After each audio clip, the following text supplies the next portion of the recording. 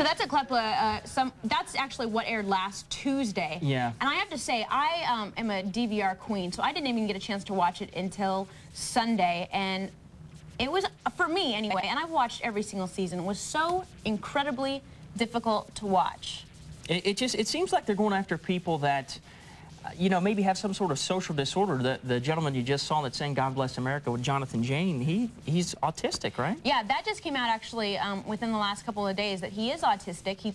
He participates in the Special Olympics. Yeah, for the, he goes the out there challenge. and he performs. He sings his heart out, and those are the kind of comments that he receives. Right.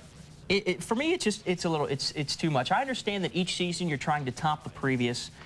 And maybe they're just doing this to try to get people to talk about it, and you know what, that's what we're doing, but that's too much, man. These are, some of these people that they're cutting down on are people that just don't deserve it, and you've said this before, Chris, these are the kids that already get picked on at school, yes, maybe get picked on at home, and then to go in for something like this where maybe they do have a little bit of confidence and just get torn up like that.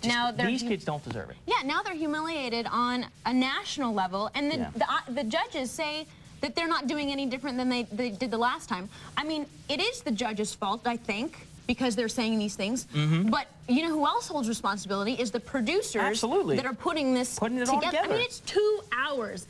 And yeah, okay, the William Hungs, funny. Yeah, that's the thing. I mean, there are people that are going to go in that are bad, that you're going to laugh at and they think they're great, but this year it's different. These kids are different. And in my opinion, when kids come in, you can use your intuition, your humanity to decide, okay, you know, this is somebody that we really don't want to mess with too much. It's just too much. And they're not doing that this year. If anything, they're choosing to pick on those kids. I know, it's really difficult to watch. Just on a side note, one mother I saw, she said that she wouldn't even let her kids watch that anymore. She said, because what kind of example is it setting for her kids who then go to school and then take that example and then bully other kids? So absolutely. Well, we don't do that here. No, and we've got a great show. We do. It's not all serious here. Exactly. Good stuff. Now, are you a